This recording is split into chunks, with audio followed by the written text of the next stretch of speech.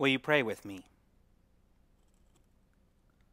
Lord, may the words of my mouth and the meditation of our hearts be holy and pleasing in your sight, our rock and our Redeemer. Amen. This is the day the Lord has made. Let us rejoice and be glad in it. In these last few weeks, I have been in many conversations that talked about the most recent Gallup poll. It has been mentioned in conversations with my colleagues, with pastor friends, and at last week's Presbyterian meeting. It's been mentioned in conversations I have with my non-religious friends. U.S. church membership has fallen below the majority for the first time in Gallup's 8-decade trend. 47% of Americans say they belong to a religious community, in comparison to 70% in 1999. In fact, when Gallup first measured it in 1937, it remained at nearly 70% for the next 6 decades. Of course, this is just data, requiring interpretation. And questions come up, and the most commonly one I have heard most is why? Why are less people identifying as religious? Did the power of the good news change in the last 7 decades? Are people just less interested in religion? Why is church membership down? It was this last question that I asked that brought into light the new question I've been asking. What does it mean to be a member of the church? And when I look at our church governance, I see that as Presbyterians, we have taken the time to think through of what it means to be a member, as we even have 4 categories of membership. And if you want to be an active member of the PCUSA, it requires action on one's end. You have to choose to go through a process to profess your faith in Christ, to voluntarily submit to the government of this church, and participate in the church's work and worship. You have to personally choose to go through a process to be accepted and identified as an active member of this church. And while there are criteria that needs to be met for some of these membership statuses, I also see that our tradition still holds a posture of welcome and inclusivity, as people are not required to be members of the PCUSA to participate in the life and worship of this church. We affirm you don't need to be a formal member to be in this community, to receive the invitation to the table, as our Book of Order states, remembering that access to the table is not a right conferred upon the worthy, but a privilege given to the undeserving who come in faith, repentance, and love. This desire for welcome and inclusivity is one of the reasons why I desired to identify as a member of the PCUSA. It resonated with some of my core tenets and understanding of what faith is, of this radical inclusivity found in Christ. And I wonder, for some of you, what your why is. Why do some of you choose to become members of this community? Which made me think, for those who aren't electing to become members of the church, is there some action in that choice too? Is there some decision-making for people who are electing to say, I don't want to be a church member. I don't want to be identified with the church or with Christianity. It makes me wonder what others perceive the church to be or what they think of its criteria. Do they see it as barriers, boundaries of who can be considered in and who is out? For even though I think the church is an inclusive and welcoming space, I do know that others have not experienced this and have not perceived the church as inclusive and welcoming. Many hear that the church is welcoming, but then find out they aren't fully welcomed just because they are part of the queer community. In fact, it wasn't until this last decade that my queer siblings could become ministers in the PCUSA. And in 2018, the 223rd General Assembly of the PCUSA voted to affirm its commitment to the full welcome, acceptance, and inclusion of transgender people, people who identify as gender non-binary, and people of all gender identities within the full life of the church and the world. Friends, I think many people are not identifying as Christians, as members of churches, because many have experienced exclusion. But I believe the Holy Spirit is moving us, calling us to a radical inclusion that has already been named in Christ. The Holy Spirit is calling us to bring this to fruition, to remove barriers and boundaries, and for it to be known and proclaimed, for it to be boldly named and proclaimed. And we aren't alone in this work. For the good news of Christ that removes barriers and moves us to freedom is also the work we find in our text today. It's a powerful story of inclusion, a powerful witness to how the church itself was being reformed. For we find Philip being called by an angel of the Lord. And this is important because there are only 3 other instances in Acts when an angel of the Lord speaks to a character. In Acts 5, 10, and 27. And as Sean Burke speaks to this, in the rhetoric of the book of Acts as a whole, then, angels speak to important characters in order to tell them what to do at key moments in the mission of proclaiming the gospel of Jesus. When the mission in Jerusalem is threatened by persecution, when Peter is called upon to extend the mission to Cornelius, and when Paul's mission to Rome is under threat. That the story of the Ethiopian eunuch is initially shaped by the report of an angel of the Lord speaking to Philip, thus suggests that this story also represents a key moment in the mission of proclaiming the gospel of Jesus.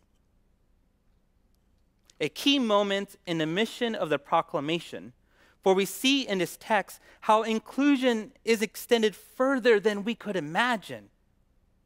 For Philip is led by the Spirit to chase after the stranger. Indeed, God is chasing the Ethiopian eunuch. And Philip runs to the eunuch who is reading from Isaiah 53, who then voices he needs a guide.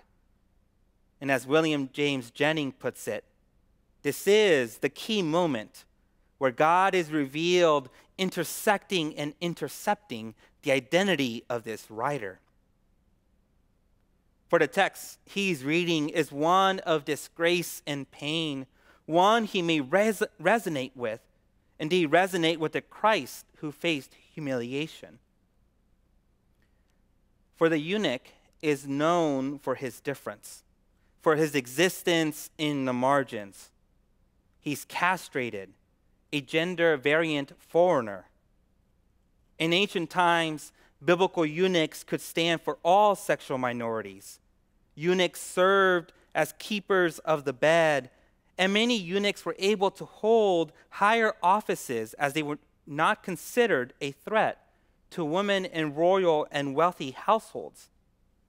Yet while he oversaw the treasury of Candace a possible insider in his own context, he still holds a marginalized space in the faith he seeks to embrace. For we gather that the Ethiopian eunuch is a God-fearing person, having just come from Jerusalem from desiring to worship at the temple.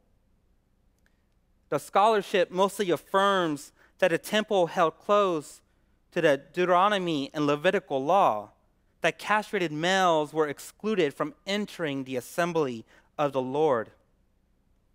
Furthermore, if he is a Gentile God-fearer, he still can't even go beyond the courts of the Gentiles. He still, nonetheless, exists not only in the margins of his context, but in the margins of his faith, possibly gathering from Scripture that he's not fully welcomed.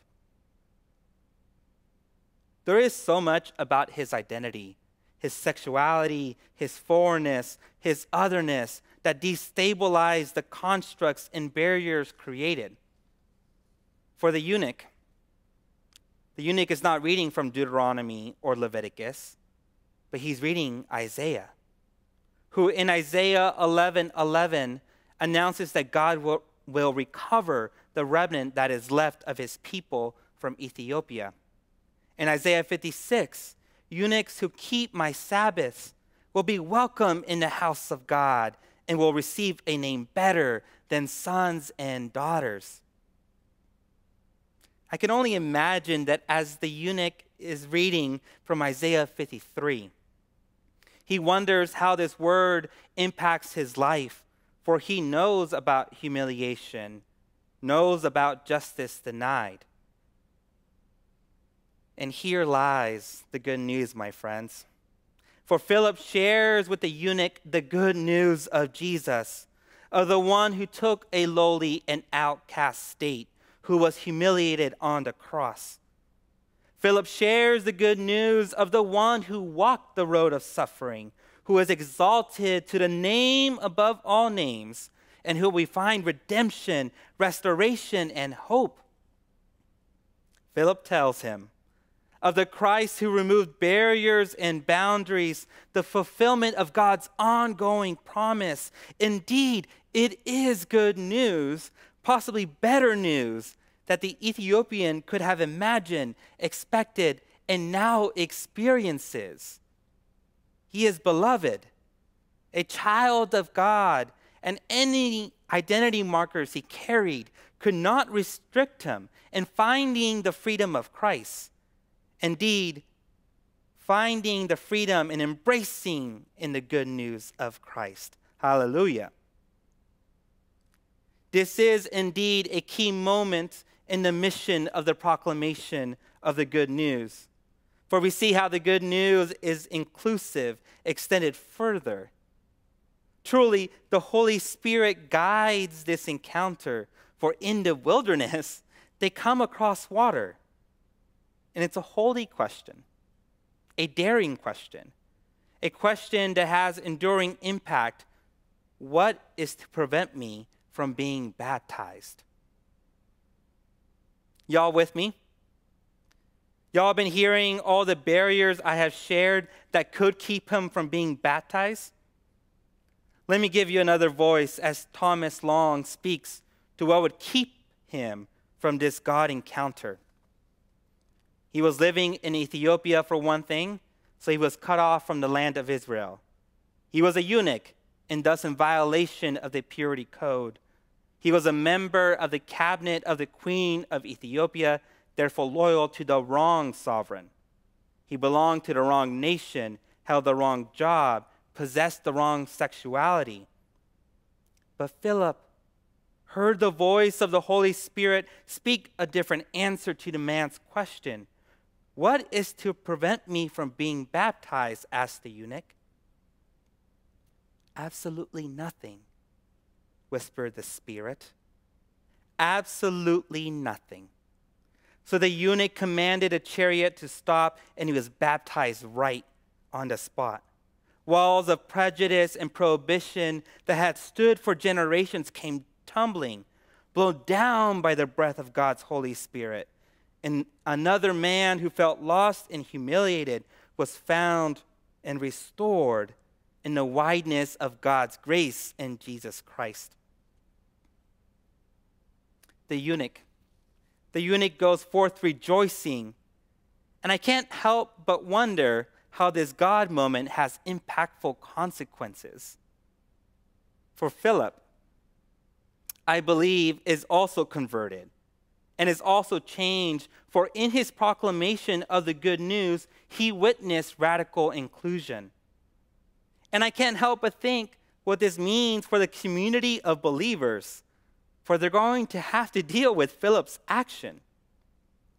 A complete outsider, a gender variant person, could not be held from being baptized and being a full participant in God's people.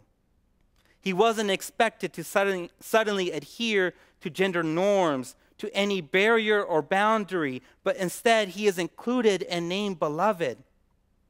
Even when society and religion named him as an outsider, the kingdom of God contradicts this and welcomes him in.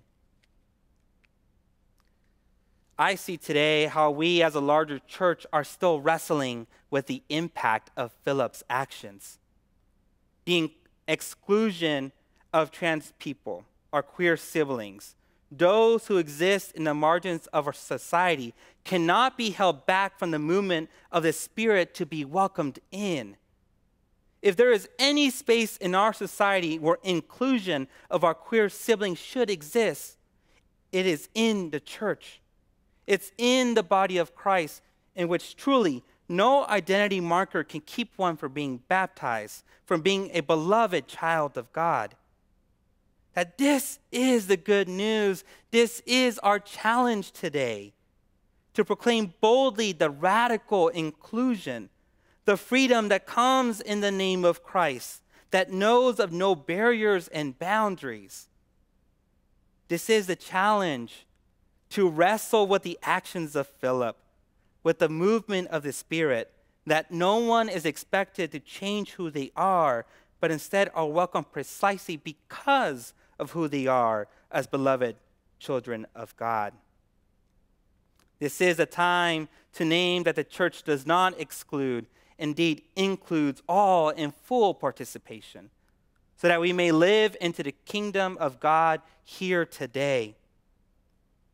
And I think that it is our duty to change the narrative seen in our society, that when someone is deciding whether or not they want to be identified as Christian, they see no barriers or boundaries, but only see and hear, you are welcomed here. Nothing prevents you from being baptized and being named as beloved by God, to live in the freedom found in Jesus Christ. May the Holy Spirit continue to guide us to go forth rejoicing in the radical inclusion found in Jesus Christ our Lord. Amen.